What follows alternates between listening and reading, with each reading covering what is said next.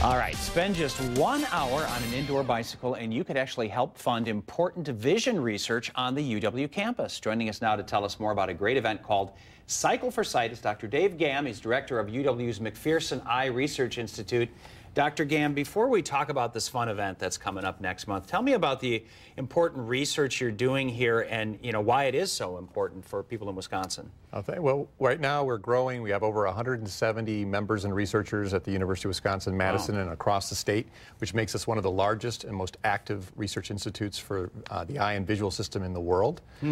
And we are working together. So our specialty is really bringing people out of their individual labs, forming teams of researchers so that we can attack some of the big problems that are still plaguing us, things like age-related macular degeneration, retinitis pigmentosa, and other causes of childhood blindness, severe glaucoma, and the list goes on, diabetic retinopathy.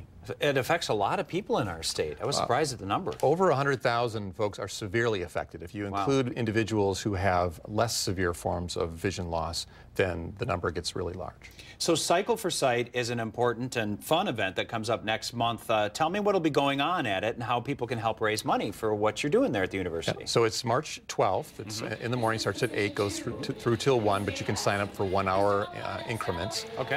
We have 4 different sites. The main ones are Princeton Club West, as well as the Surf and the Net on campus.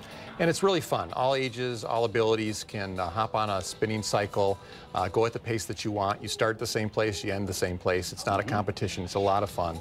And it's a way to raise your heart rate, get a little sweat going in the middle of winter. And we're watching video there from last year's Cycle for Sight event. So let's put that full screen up again to remind people that it is on March 12th.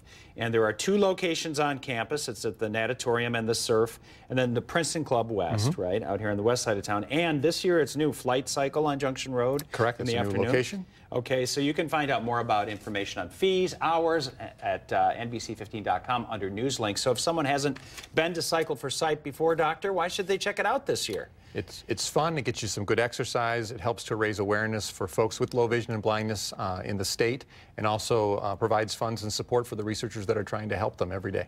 Great. Dr. Gamm, thank you so much. If you want to find out more about this, again, go to news links at NBC15.com. It's the perfect time of year to get in a little exercise. It's not outside, it's inside. Get ready for spring. That's right. It's all lined up there for you at NBC15.com. Thanks again.